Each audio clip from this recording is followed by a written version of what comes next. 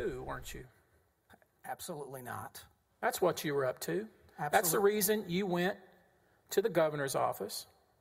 That's the reason you were talking to TLR. That's the reason that you had or engaged in conduct removing your boss's name. You were staging a coup, weren't you?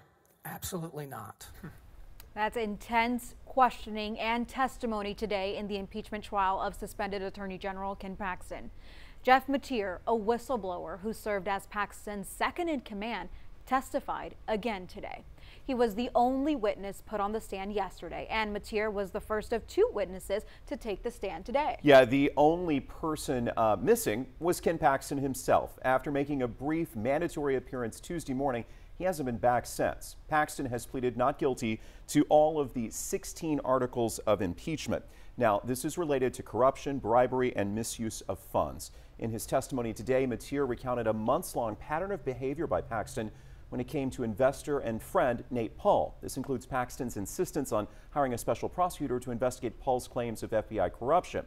By September of 2020, Mateer said he and senior staff in Paxton's AG office knew that Paul was, quote, a bad guy and tried to protect Paxton and get him to come clean about any wrongdoing.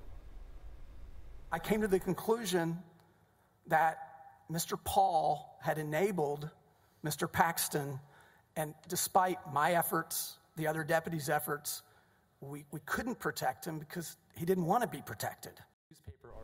Well, we're going to continue tracking this as that testimony continues, and we will keep you updated. We know that Ryan Bangert is being questioned by the prosecution attorney, Rusty Hardin. Bangert is a Paxton whistleblower who was the deputy first assistant.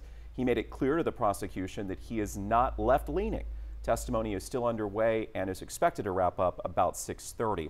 Stay with 12 News on air and online for gavel-to-gavel coverage. Of course, you can check out 12newsnow.com for our extensive real-time blog, and we have our coverage streaming at 12 News Plus.